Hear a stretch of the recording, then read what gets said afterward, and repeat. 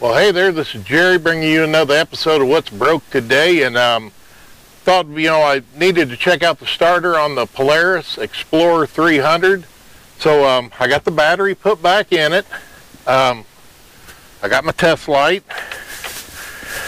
I'll start out by clipping onto the negative side of the battery. I got power at the battery. I turn the key on, and of course we can hear our starter solenoid clicking.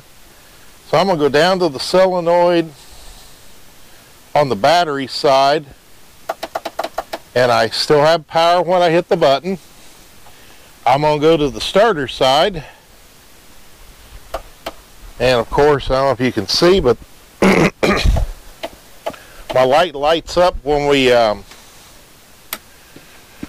do the positive side of the starter side of the starter solenoid. I'm going to crawl underneath here and put my alligator clip on the starter.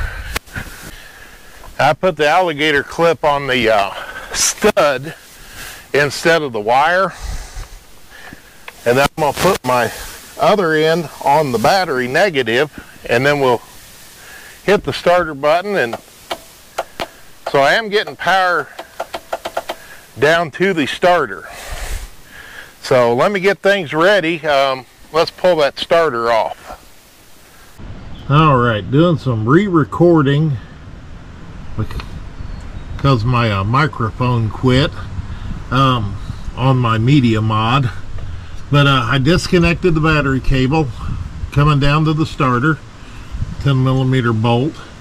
And then I was looking, the starter, one bolt looks like it comes clear through. The other one looks like it's inside the starter housing. So I'll have to probably pull the recoil starter off. And then I got on the back end, there's a bracket holding it up, and feels like a 10mm bolt up there. I'm going to try and take that out with just a wrench, and just one little at a time. Don't know, because otherwise I got to take the whole inner and outer belt covers off, because I don't think I might be able to take this bolt out of the back of the starter and just loosen that and fish it out of there. We'll see. But I already I've already took the footrest off, and I don't know if you ever worked on one of these old Polarises, but when it comes out of the transmission, chain drive, and then the four-wheel drive on the front, it takes two chains to get up there. I mean, this is, how should you say, quite the setup, you know, but it does work. And like I said, probably going to have to take the chain apart, because I doubt that I can get that recoil starter out of there with the chain on there. I can flip that back up, because there's an access hole to get to the hard to get to bolt. And yeah, someone's been in here, because it looks like they've added washers onto a couple of the bolts. And I don't think there's any oil in that thing, but I don't know, we're going to find out, because I've never had one of these covers off, so we're going to do some learning together. We'll pop our master link off our chain. Let's try and do that without damaging it. That up, slide it down. Then we can pull that and slide that apart, and then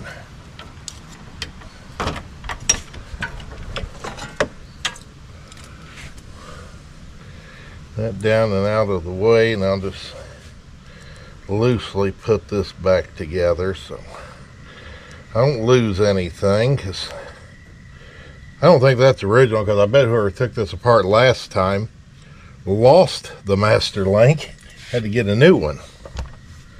You know, I better go get, not knowing, because there is a drain plug on the bottom of that, looks like.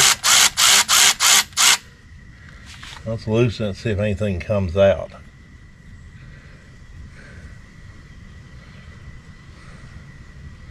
Nope, nothing come out. And it might be just to drain water out if you get water in there, I guess.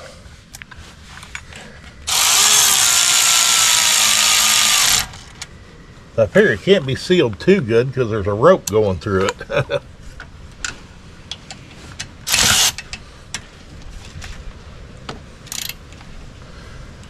I'll loosen these by hand.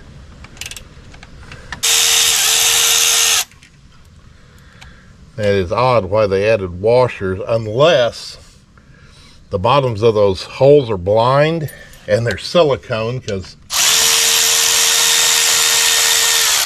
it looks they might have went silicone happy when they put this thing back together. And then that comes right off. Oh yeah, no oil in there. And we got our starter drive. And our other starter bolt.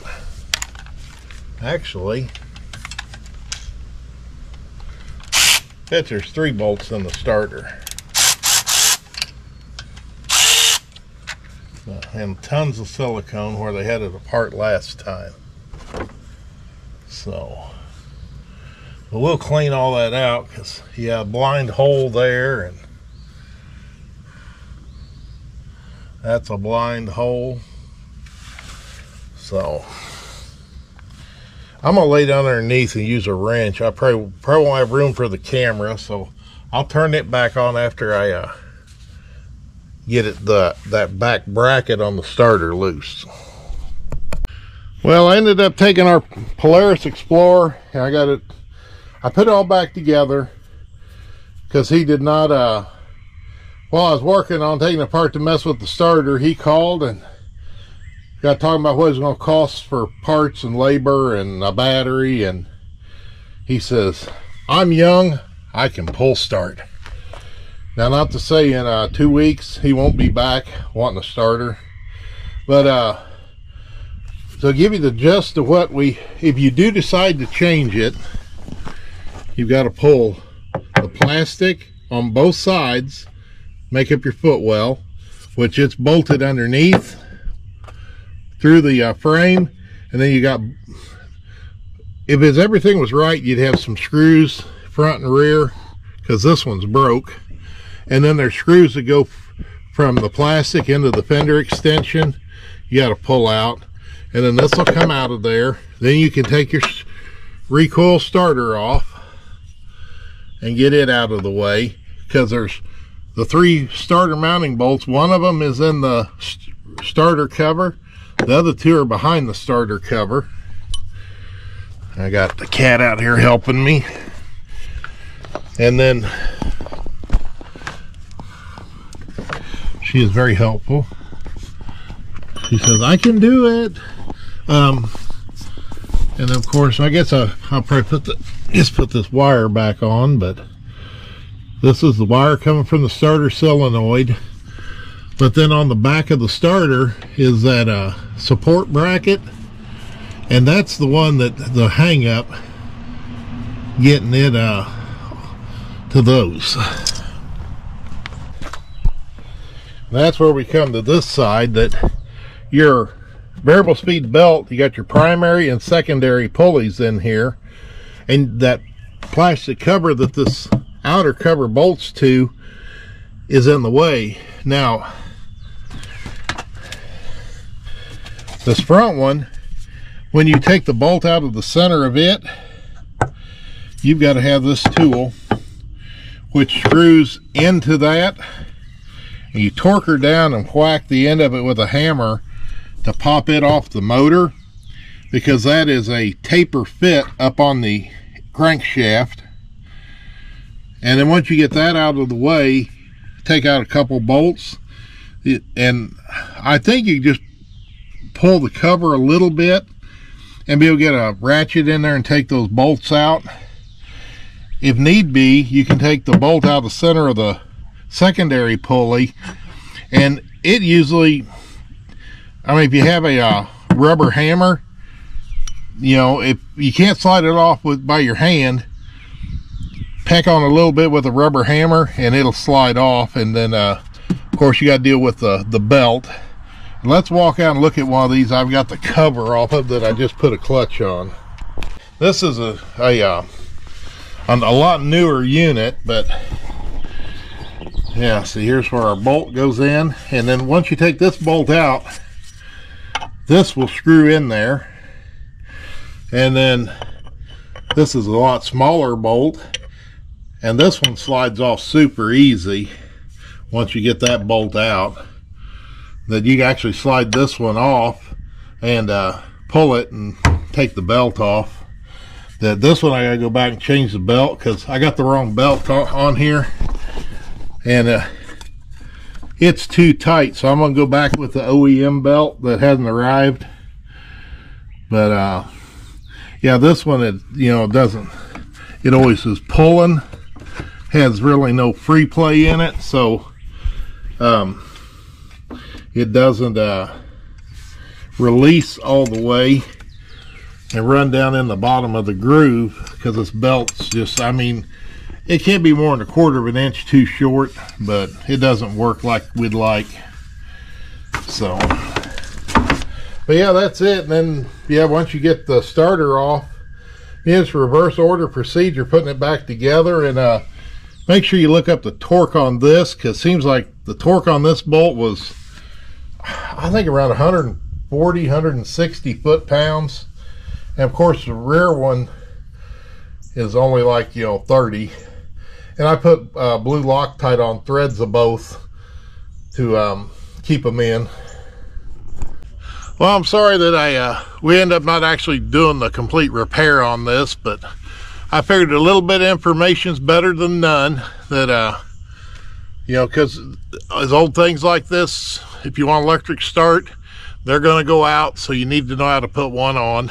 But other than that, he's going to pull start. Hey, I appreciate you watching, and just stay tuned, because I'll tell them what else you're going to see on What's Broke Today. Thank you.